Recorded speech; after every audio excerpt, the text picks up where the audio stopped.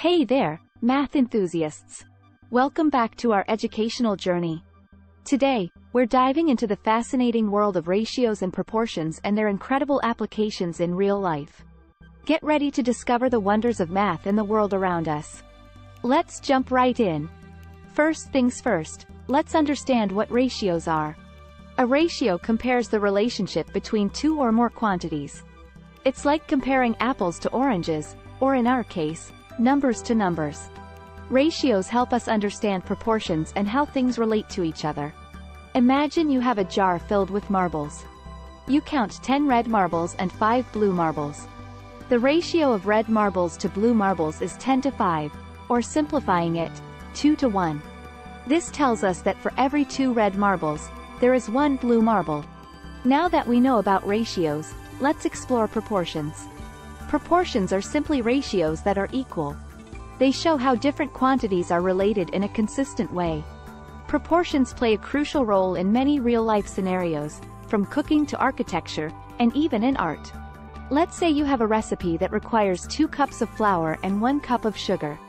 If you want to double the recipe, you need to maintain the proportion between the ingredients.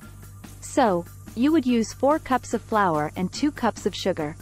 By doubling both quantities, the ratio remains the same, ensuring the right balance of ingredients. Imagine you're in the kitchen, trying out a new recipe. Ratios come into play when you need to scale down or scale up the ingredients. Let's take a look at a practical example. Suppose a recipe calls for a ratio of 2 cups of flour to 1 cup of sugar. But you only have 1 cup of flour. In order to maintain the ratio, you would use half the amount of sugar, which is 1/2 cup. By adjusting the ratio, you can still make a smaller batch of the recipe with the same flavor proportions. Did you know that architects and engineers use proportions extensively in their work? When designing buildings, they consider proportions to ensure structural integrity and aesthetic appeal. The golden ratio, a famous mathematical concept, is often used to create visually pleasing designs. The golden ratio, also known as phi, is approximately 1.618. It appears in many natural and man-made structures, such as the Parthenon in Greece and the shape of seashells. This ratio is believed to create visually pleasing proportions that are appealing to the human eye. Have you ever looked at a map and noticed the scale at the corner? That scale represents the ratio between distances on the map and the actual distances on the ground. It helps us understand the real-world distances and plan our journeys accurately. For example, let's say the scale on a map is 1 inch equals 10 miles.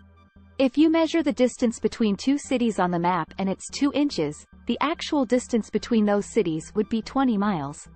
The scale provides a proportional relationship between the map and the real world. Ratios and proportions are not limited to math problems alone. They are essential in financial planning too. Whether it's budgeting, calculating discounts, or analyzing investment returns, ratios and proportions help us make.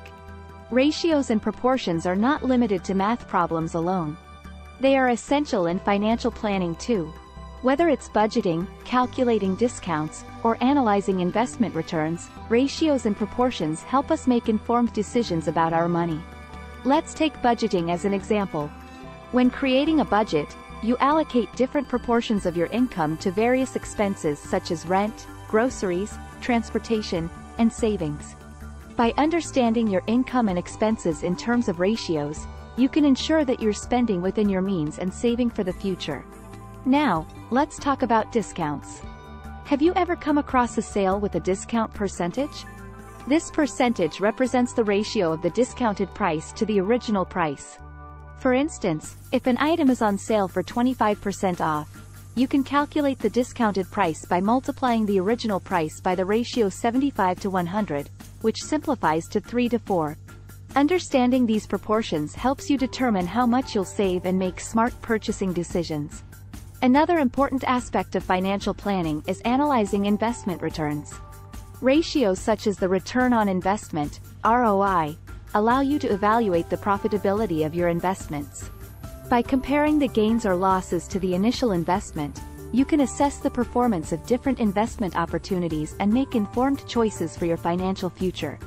Understanding ratios and proportions in the context of financial planning empowers you to take control of your finances, make informed decisions, and work towards your financial goals.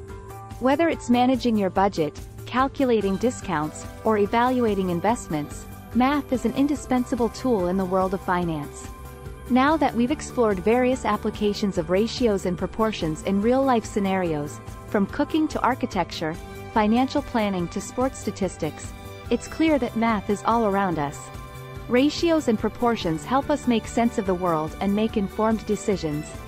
Speaking of informed decisions, let's dive into the world of sports and statistics. Ratios and proportions are heavily involved in analyzing player statistics. Whether it's calculating shooting percentages in basketball or batting averages in baseball, ratios provide a clear picture of a player's performance. For example, in basketball, a player's shooting percentage is calculated by dividing the number of successful shots by the total number of attempts. This ratio helps determine a player's efficiency on the court and allows coaches and teams to assess their skills and make strategic decisions. Similarly, in baseball, batting average represents the ratio of a player's successful hits to their total number of at-bats. This ratio provides valuable insights into a player's consistency and performance at the plate. It helps scouts, coaches, and fans gauge a player's abilities and contributions to the team. Let's take a moment to recap and apply what we've learned about ratios and proportions in real-life examples. Consider a recipe that requires 2 cups of flour and 1 cup of milk.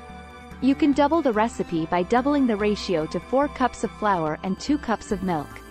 It's all about maintaining the proportion between the ingredients. In architecture, the golden ratio guides the proportions of structures, creating visually appealing designs that stand the test of time. And when you read a map with a scale, you're using ratios to understand distances accurately. Even in financial planning, ratios help you budget, calculate discounts, and analyze investment returns. In conclusion, ratios and proportions are fascinating mathematical concepts with practical applications in real life. Thank you for joining us on this journey. Don't forget to like, subscribe, and keep exploring the wonders of math.